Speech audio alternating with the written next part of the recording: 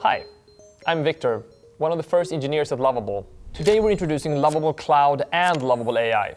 And to show you how simple it is, 10-year-old Theo is going to build an app with complex AI and backend functionality just by prompting. Let's give Lovable your first prompt. Okay, build me an app that teaches me math and remember which questions I got wrong and right. Perfect. Normally, to make something like this, you'd have to manually set up something called a database, basically memory for your app, where it can store data, users, and more. But with Lovable Cloud, all of that happens automatically. You don't even have to know what a database is. It just works. Okay, Theo, it looks like it's working. What's next? I want to add AI so it can give me hints for how to solve the math problems. Amazing.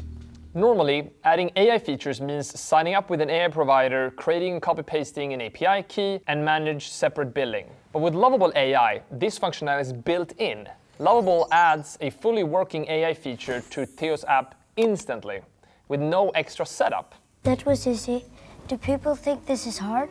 It used to be, but now, in just a few minutes, Theo's built his math app with backend functionalities and AI. And with one click, it's published and ready for anyone to use. Millions of people are building apps and even businesses with Lovable. Now, with Lovable Cloud and AI, the hardest parts of making real apps, setting up a backend and adding AI, are handled automatically. I guess I'm an engineer now. Sure.